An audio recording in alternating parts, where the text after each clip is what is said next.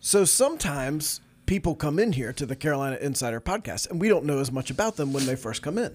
Right. But then when they walk out, we're like, I like that person, and I'm going to pay attention to that person. We're best friends now. That's actually what we say. Yeah. I'm going to pay attention and see what happens. Such was the case with Aranza Vazquez, because she came in, obviously very highly accomplished Olympian. At the time we talked to her, she was a 2-time national champion and basically wins all the time. Like, let's see what happens to her. Let's keep up with her. She just went out and won 2 more national championships and basically wins all the time. Yep. So there's no recourse once that happens but to come back into the podcast. Yep. So congratulations on 2 more national championships. Thank you. A great season, and then you've got a lot of stuff to look forward to also. Yeah, thanks for having me again. Wait, this is your 3rd trip, right? She did one in there. Yeah, one in the old studio. Yeah. That was before we knew if we liked you or not. Yeah. I was just like a little like get to know it. Yeah, that's right. So tell us about now being a 4-time national champion. It's crazy when people put it like that. Like, it's actually like, is it me? Like I don't believe it. Like, really, I do this because I enjoy it. I do it because I love competing. And like, at the end, of course, I want to win. And when that happens, it's just amazing. And like, being able to represent UNC, represent Mexico, and just like now call myself a 4-time national champion is just like crazy. Like, in my wildest dreams would have imagined that like I would be winning 4 national titles. Was this is as a NARP over here. I would think the first journey to winning a title, like, you're pretty, and I remember we've talked about this. Yeah. Like, I mean, you're like motivated to do it and win it. And I remember you talked about this, about the whole Olympic experience. Yeah. Is the motivation different? Did you have to drive yourself differently after you've already done it once to go do it again? It was different, but it was mostly on like the aspect of like adrenaline and pressure.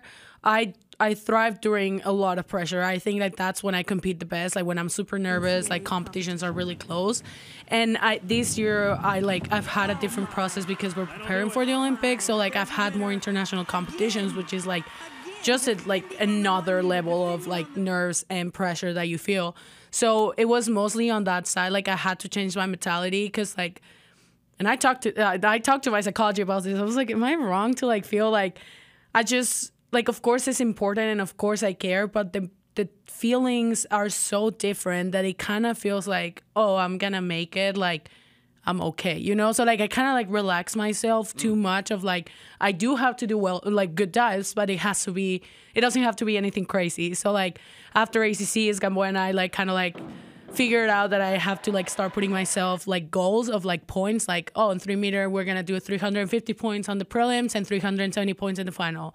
So like, it's gotta like, it changed on that aspect of like putting little motivations during the competition because of like how I thrive during pressure. So like this compared to like world championships where like it was like the last chance to get the spot for the Olympics, the last chance to like make it to final and do a good job. And like if you don't like final, you don't go to the Olympics. Like that amount of pressure, you don't feel it at ACCs or NCAAs. And like it's like I there's nothing wrong with it, but like it's just so different that like I had to change my mentality a little about that. And like doesn't mean that any of them is like easier, but it's just, you know, it's just different. So I had to change my mentality on that aspect of like putting pressure and adrenaline.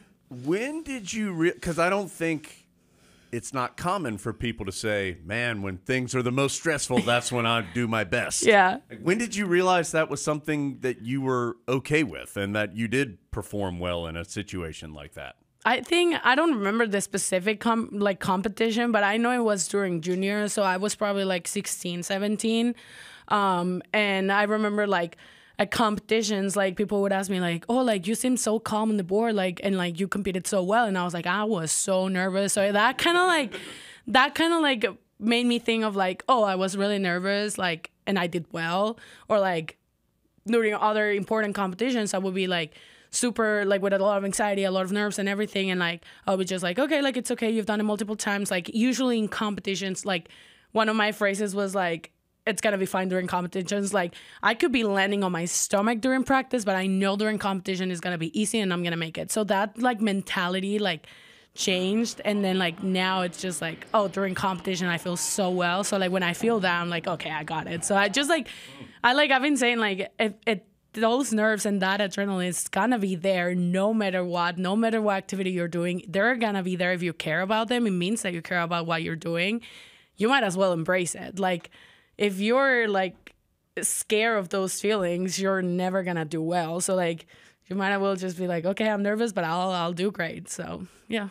Did people treat you differently at this year's nationals because you were the defending champion? Like, did you notice, were people like, there's Aranza? I don't think so. I think it was the same thing, but I like also don't really pay attention of like to that aspect of like, oh, how are people seeing me this time? But like of my roommates and like because we were watching swimming, the men's swimming, and have you guys heard of Leon Marchand? Like he's been like breaking every single record, like every event that he swims.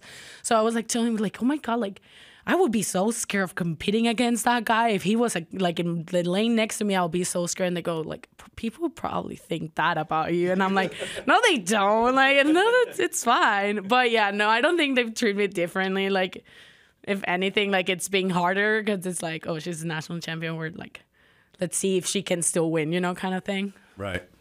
Did you add stuff to your repertoire this year that made you even better?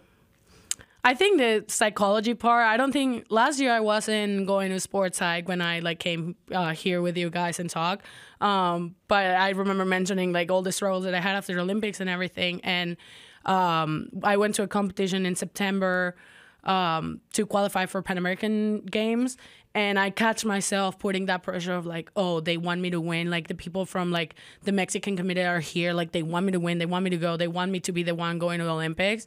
So I kind of like started putting that pressure on myself. I catch myself and I was like, no, it's okay. Just dive the way you can do it. And like, we'll see how it goes. And coming back, I was like, Alex is our trainer. I was like, Alex, where's the sports side contact? Because like I need to start going. So I think definitely that's something that I added and it's been helping me a lot. Okay, hold on. You were just doing like typing. Do you really type with just one finger like that? My brother does. And I'm like, how long does it take you to like write essays? He literally types with one finger. With and I'm one like, finger I at can't. a time? We know somebody. We know a person like, I like can't. That too. No. I write with him. Whenever you're in here, I feel like you're always talking about the mental side of things as much or really more than the physical side. Yeah. Like I know it's physically hard to dive. I feel as though that's true. But what's the balance there of what makes somebody really good?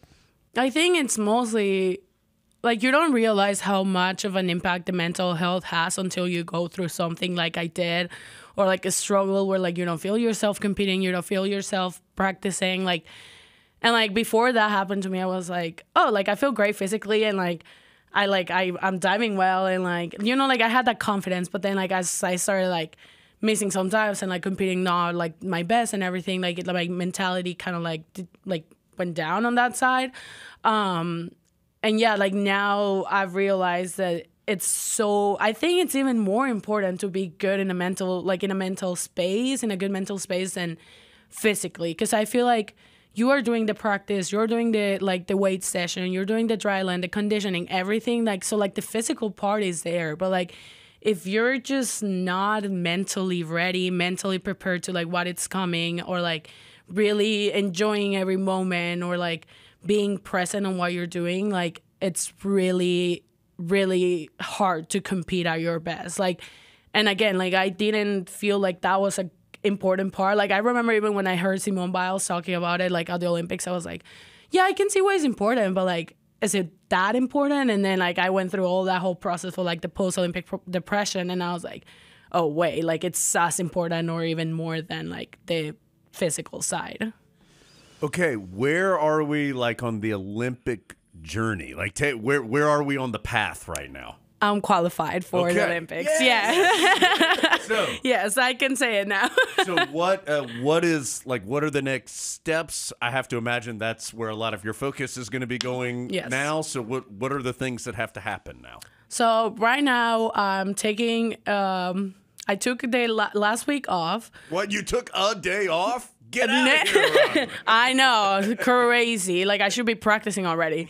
But no, that was something I learned. Like, you learn from your mistakes. You know, after Olympics, I did not take a break, and look where it got me. So now I'm like, I need 2 weeks, and then we'll see. This week, I'm starting, like, weights and everything, and then next week, I start with diving again. So I'm in that process of just practicing. Like, it's gonna be a long summer, just practice. I think there's a competition in Italy at the end of June. Might be going to that one. And then Mexico wants to do a training camp in Barcelona for July before the Olympics, and then go from there to the Olympics. So it's gonna be a fun summer, hopefully in Europe. But yeah, that's like the process. There's not many other competitions. I like don't have to go to Olympic trials, which is super nice. And I can like focus 100% on the Olympics now. I mean, I understand, obviously, that everyone who's going to the Olympics is going to win. But what in your mind is a successful trip? Is it the gold medal? Is it making it to a certain point of the competition? Like, what in your mind means, you know what, this was successful? Yeah. I think for big competitions like the Olympics, my mindset right now, it's make it to finals, like do your best dives in prelims, semifinals, and then make it to finals. And after that, of course, I won the medal. So like once you're in the final, there's nothing to lose and like everything to win. So that's like the mentality I'm doing for like the big competitions, is like step by step. Because I feel like if I go like ahead of myself, like I want to win the medal, then like sure, it's like all that pressure and like it goes the wrong way. You're too nervous and everything. So like it just doesn't work out. But yeah, for other competitions, for this one, for NCAAs, it was honestly like kind of the same mentality. Just like do your dives, get to the final, and like just do your best dives. Like that's pretty much like the mentality of going through like all competitions, of like step by step, little by little. Because if you go there for like, I mean, I go there to win everything, but like if that's the only thing in my mind, like it's not gonna help. So sometimes like putting the goal of like, oh, I want to make it to finals with so many points, or like I want to make it to like finals in first place and stuff, like those little goals, those little like achievable things in that moment help me.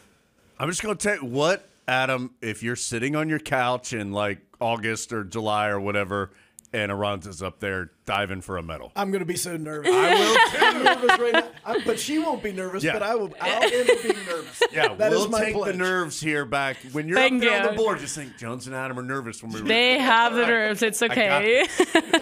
Yeah. We'll take that all off of you, and then you can handle it'll all be ours. All of the other things. Yeah, of course.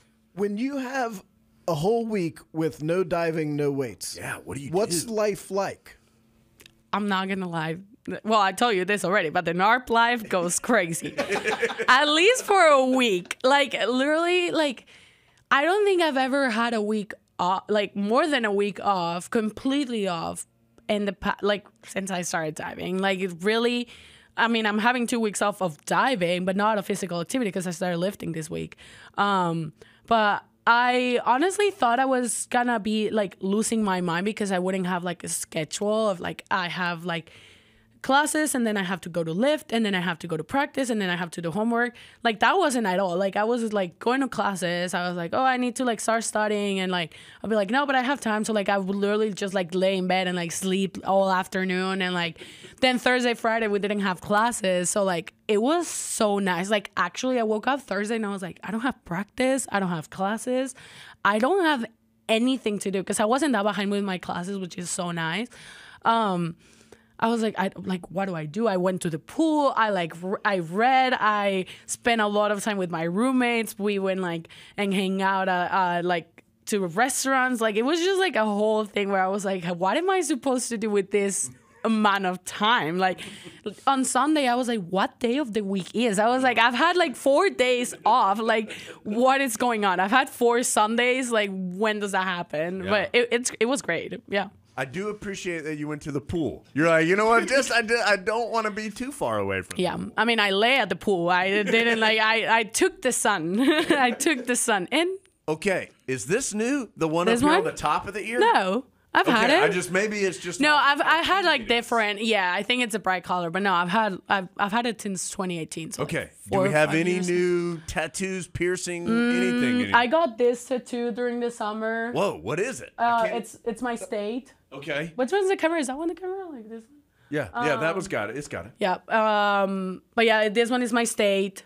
And then I got this other one, which is like my best friend's like birth flower. Oh. And she got mine. This is Camila. She is in Gators at UF right now. We literally grew up together. She, my brother, and me were like literally like siblings. So like during the summer, we were both home. She was about to go to Florida, and like I was coming here. Dola was coming here with me. And I was like, we should get a tattoo. And she was like, sure. So like and it was like her birthday present. Like we've been talking about this since like last year, but she just turned 18 this year. Oh, well, 2023.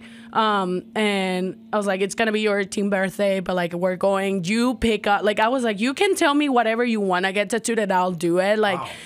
Like I don't have to decide. You are the indecisive one. So she picked it and we decided like she got my birth flower and I got hers. What if Adam and I got a tattoo of, what should I get? Should I get like a microphone or something? What if Adam and I got a tattoo? I like the microphone, like a podcast microphone. Yeah, that's cute. You gotta be careful that it definitely looks like a microphone. That's true. You're gonna go with a good tattoo artist. I want to see an example. Let's see the draft, and then we'll see if we get it in the body. Yeah. So we've never talked about what's growing up in La Paz like. It was fun. There is not much to do in La Paz in terms of like going out and like stuff like, or like at least it wasn't when I was there. Yeah, I was 5, but I'm like talking like high school, like 16, 17. At least there wasn't like many places to go out when I was in high school. My brother had a complete different experience than me. But it was nice. La Paz is like really calm. There's no much to do. It's like a pretty safe city. Like, there's not much traffic. It's a small city, so like it's really calm. We have beautiful beaches. Like you can go to restaurants like on the side of the beach. Like you can just like spend the afternoon at the beach. Like it just like really nice, honestly. And I kind of took it for granted. I was like, I want to get out of here. Like like small town kind of thing, or like I need another like place and stuff. But because we also travel a lot, like. We appreciated when we came back to La Paz. We were like, oh, like we missed this, But yeah, it was nice, pretty calm. Like all my family is there, so it was always like surrounded by people that I love and love me. So yeah, it was nice. Has it ever, like, I mean, you were just saying, with competition in Italy that I might go to. Do you ever sit back and go, wow? I mean, diving has taken me a lot of places and given me a lot of experience. Absolutely. Like all the time, I'm so grateful and don't take it for granted. There's places that I've been, every place that I've been internationally, like I would have never thought of being there. And like, not even just like competitions in other places, but like even coming here to UNC, like if it wasn't for diving, I wouldn't have made it to this school. So yeah, like it has given me so many things. And like when I go to other places, I'm like when I went to Qatar in February, I was like, what am I doing here? Like Qatar of all places, like it's just like so random. And yeah, it is something that I don't take for granted, and I'm so grateful. But I love just getting to new places, getting to new people. I like get excited when I'm like going to world championships and like I see people that are like in schools here, that I see conference, that I see at nationals and stuff, and like just going there and be like, oh, I'm gonna see this person. So I love it. And like there's definitely a lot of places that I would have never thought I would be like visiting. Why do you think the match between you and Carolina is so good? Because like there's no real reason why you're at Carolina. Like if Gamboa was at Missouri, you might be at Missouri. Yeah. Right now. But for some reason, you came here, and it just feels like you and Carolina were supposed to be together. Yeah. I don't know. I really like Carolina. I think Chapel Hill is a small town, so I think that has some relationship with how La Paz was, because I didn't want to go to a big city with traffic and a lot of things going on. So I think that's one of the things. And I don't know, UNC has like that like drive to be the best of like we're winning national champions, we're having the best teams in the nation. We have so many programs that are for athletes, that are for student athletes, that like we have these connections, we have all of this. Like I think like Carolina just like always pushes the school to be best, and I think that's something that I like really like with like people around me and like this school of like okay, you want to be the best, you gotta like do this, you know? So I think that push of like the school always trying to be the best in the nation in like academics and athletics like really helped me with that mentality that I grew up with of like just like you want to win, you gotta do all of this. So yeah. How far into a conversation with someone you don't know do you get before you say, I'm a 4-time national champion and I'm going to the Olympics? Like, do you make them Google it? No, I never tell anyone that I've been to Olympics and I've won national champion. That's like, I don't think I've ever like gone to someone and be like, hi, like this. And like, we talked for 20 minutes and I'm like, oh yeah, like I'm going to Olympics. Like sometimes it does come up, but like, it's mostly because my friends told them like, oh, but she's really cool. Because they're like, oh, do you do a sport? And I'm like, yeah, I'm a diver. And then my friends are there and like, no, but she is a 4-time national champion. And she's won that many medals at ACC. And she's a 2-time Olympian. And I'm like, yeah. I'm like, yeah, that's me. So like then the person I'm talking to, they're like, oh my God, what didn't you say anything? I'm like, I don't know. I just like don't go around introducing myself. Hi, I went to the Olympics, you know? So sometimes I don't even say it unless my friends say, or like they see my tattoos, they see my rings, or like they've like seen me around once they like hear like, oh, I'm a diver. They're like, oh, you're the really good diver. And I'm like, yeah. So yeah, sometimes I don't say it. Sometimes they realize it and then I say it, but I don't really go around saying I won. I don't want to think about a world when Aranza and Carolina aren't together, but I assume that world will exist at some point in the near future. I refuse to. What happens in that world? What happens when this journey is over? Well, I want to stay here. I want to keep practicing with Gamboa, and I want to keep diving professionally at least until 2028. So another Olympic cycle, which is our other 4 years. And I really want to keep practicing with Gamboa. So in a perfect world, I would graduate, get a job here, and stay here. So I'll be around. But yeah, I don't even want to think about like when I have to graduate and like if that doesn't work, that perfect world doesn't work, like where am I gonna go? What am I gonna do and stuff? But hopefully I'll still be around. Yeah. I have this sinking feeling that I'm going to be replaced. That's right. We found someone new who we like a little better. Yeah, that's easy. Okay, I meant to ask you this last time. I know this isn't what you do, but I saw this on TV and it was crazy. These people who dive off the cliffs. Cliff diving, yeah. Or high diving, yeah. Would you ever do that? I've considered it. I feel like you would. That seems really dangerous to me. Oh, it is. Absolutely. It is. That's why you like it. Yes. So one of the things, like, I love the adrenaline. So I feel like when I'm done diving, I need to find something that gives me that same rush, you know? So podcast host, right? So like, it's either going to be like, I don't know, like cliff diving or skydiving or stuff that are so dangerous that like you're shaking because you're so nervous of doing it. But I've considered doing high diving, but I don't know if I can do it. I feel like I could, but it's like just like the fact that it's 20 meter, which is just like 66 feet, I think, or something like that. It's just like insanely like. This is a funny story. It's like besides the point, but I went to in June. I went to Boston because the Red Bull World Series of high diving was they had a stop there, and I have some friends in high diving, so I was like, oh, I'll go see and like take a weekend off from practice and everything. So I went there, and because I have friends with them, they were able to like go with me to the 20 meter platform or to the 27 meter. And I've always heard people saying that when they step on the springboard or on the platform, they think that it's so narrow that they're going to fall off.